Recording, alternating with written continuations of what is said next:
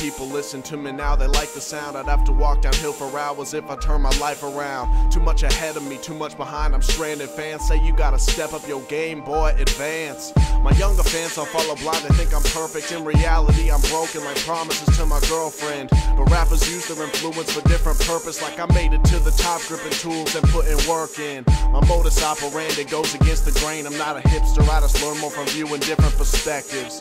Alexander's view never could be the same. It's a curse and a blessing, pain that I witness but can't express. You think you're one of a kind cause your violent profane messages gave you a life of opulence, hide away from us peasants. Audience in poverty trying to get ahead, rub your wealth in faces, not thinking of the ways that it affects them. Like, I got bottles and women getting undressed, and I didn't never need intellect to be a big success. Somewhere between disrespecting women and flexing, you neglected to mention you just got lucky and unimpressive. You think it proves that you're different, you're just a fluke in the system. You think it makes you a gangster because you're cool in the business and children follow you, you gotta be kidding. You're not a role model, you're a lottery winner.